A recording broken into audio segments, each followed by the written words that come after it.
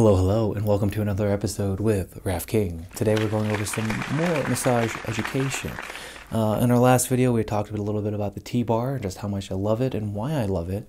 But let's go ahead and get into my other secret weapon when it comes to massage therapy and why I think it's so effective. So, just to shortly recap, I use the T-bar a lot because these shoulders don't like being in the position to use the elbow anymore, right? Been at this for about 16 years now, and certain things are just wearing and tearing. So take it from me when it comes to what you can do to increase the longevity of your career. Now, the other part of the T-bar and the other part of wanting to have working shoulders, wanting my shoulders to be able to take the work, is the vibration device, right? And this comes in so many different forms, but my favorite that I've seen so far is something that looks like this, almost looks like a sander, right? Obviously the cushion end will go on the client and the handles here you will hold. I think this is a really awesome tool. I didn't like using it before just because there's something about having lotion on my hands or gel on my hands and then touching something that's very weird to me. But I got over that, and I use it now. Why else I like it is it plugs in. I'm not going to have to worry about charging something. The Theraguns have become a far more accessible tool for the massage therapist in recent years. Remembering that they're two different tools, right? The Theragun is a percussive tool. The vibration device is a vibratory tool. Those are two different techniques. Those have two different outcomes for the most part.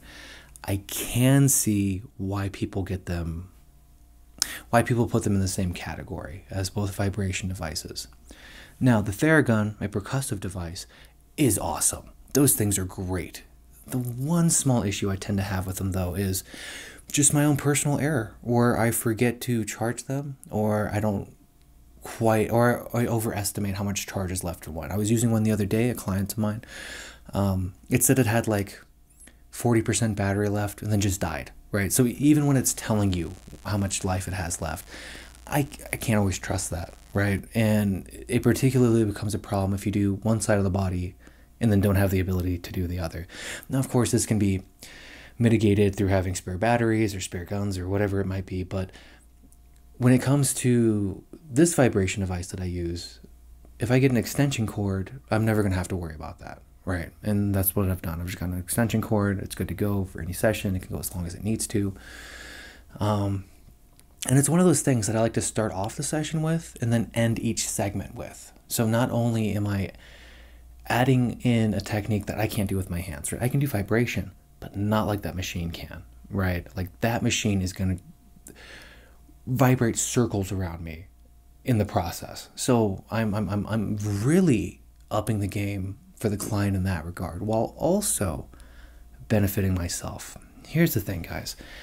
I haven't lasted this long by being foolish with my tools, by being foolish with my body. All right, we're going on 16 years here. For me, being able to implement a tool that allows me to take essentially a rest in the middle of the massage. I can take a break, right? And it's not just that, but as I'm holding onto the vibration device, I'm getting the benefits from vibration as well. So my hands and my knuckles, my wrists, they're all benefiting in real time in the massage, right? I believe her name was Cherilita over at the Sedona School of Massage Therapy. Her philosophy is you should be benefiting as much as the person on the table. And maybe that's a bit of a misnomer, right? That might be exaggeratory, that as much as the person on the table. But she does believe that you should be benefiting as you do the work, right? Breathing with the client, good body mechanics, opening up yourself, right? All these things that, yes, should benefit you in a session. I like to take that mentality just a little bit further, I suppose. And yeah, with vibration, I am going to heal as I'm promoting healing. Right, and that is a very powerful thing, particularly on those long days when you're busting these knuckles up and halfway through the day you're like, oof, I gotta do this again tomorrow, right? When you can break up the day, when you can do really effective work at the same time as taking stress off of you, this is a win-win. This, to me, is a no-brainer. If you aren't using a vibration device, you need to. If you aren't using, maybe you don't like the vibration device, maybe more about the Theragun, I would recommend breaking it up some way. And here's another way to think about it, right? When I'm doing my sessions, out of an hour massage, full 60 minutes, easily 10 minutes of that could be vibration, right? Start off full body vibration after each segment, easily 10 minutes of that. If I do 5 sessions in a day, that's almost an hour of my day that I've taken out doing massage while I'm not just still benefiting, but creating a greater benefit for my client while still keeping the same amount of income, while taking less stress on the body. Again, no brainer, right? Who wants to go ahead and make just as much money and not have as much stress on their body? Like literally everybody could raise their hand for that. So these are not that expensive. I've bought one for $80. I bought one for $180. Of course, there's sales and stuff. I think Prime Day is going on right now, or there's always some kind of Cyber Monday that's happening. So I would recommend that you check that out, that you try that. If this isn't your style, sound healing kind of has a very similar premise when it comes to vibration, right? Obviously, that's going to be far more specific. Like with the vibration device here, I've got 2 settings, high and low. And I don't even know what the specific hertz would be. But like when you get into sound healing, it's going to be very specific, the tone that you're using with each one. But if you wanted to even just do a very basic intro to it, yeah, you hit the tool, you put it on the body, it vibrates, it feels really nice. There's no electricity involved. You're not worrying about extension cords or spare batteries or anything like that. I think it feels wonderful. But I'm digressing slightly here. Overall, what I want you to take away from this is tool use doesn't make you a weak massage therapist, right? I remember getting into the field at must have been 3 years in, and I've bagged on others for this. I totally had that mentality of massage is massage, right? Like you don't have stretching with it, you don't put tools in there, I don't need cupping or hot stones or any of that. A very naive mentality, and I see a lot of massage therapists at the 3 to 7 year mark who think they are God's gift to massage, but that's all they want is just like knuckles, fingertips, and that's it, right? And they're just constantly wearing and tearing on themselves. And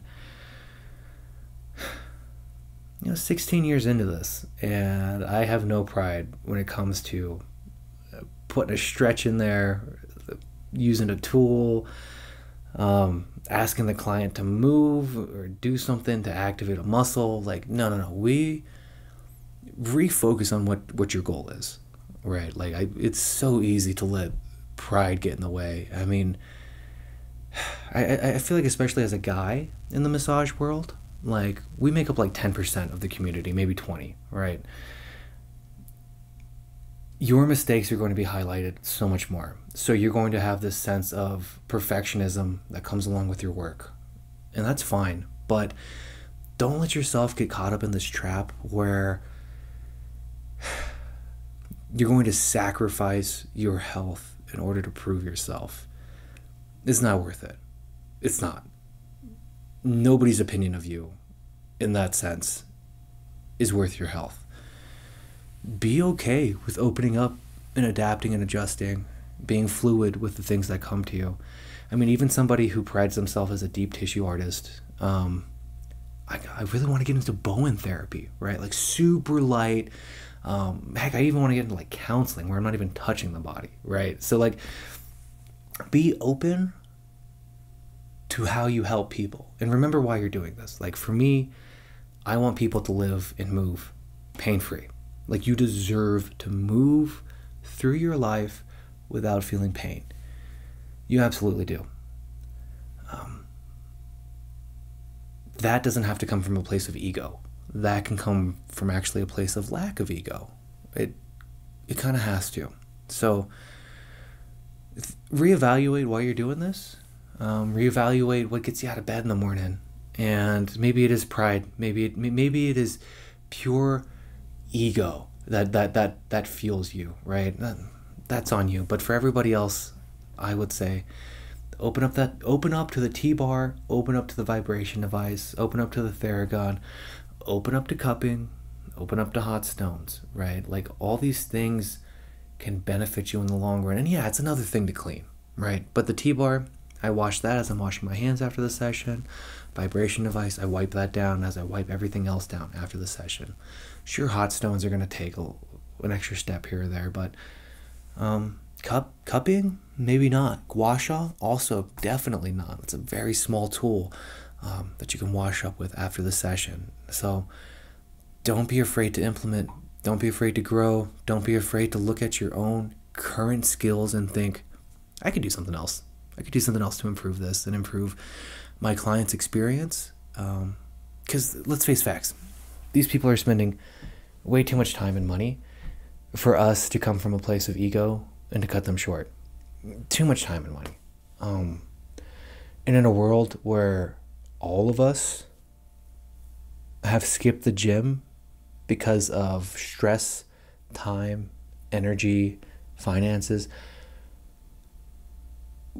massage can absolutely be a thing that somebody can need and also skip out on because they're either not getting enough out of it or they feel their money could be spent better elsewhere. So just please be aware of that. I want you to be the most effective massage therapist you can be. And if there's a client watching this, I want you to know that that's what we promote within our community and within our network. That's just how we are. So thank you for hanging out with me today. Stay tuned for our next video. We're going to be going over some awesome stuff. I'll go ahead and see you then. And have a wonderful day.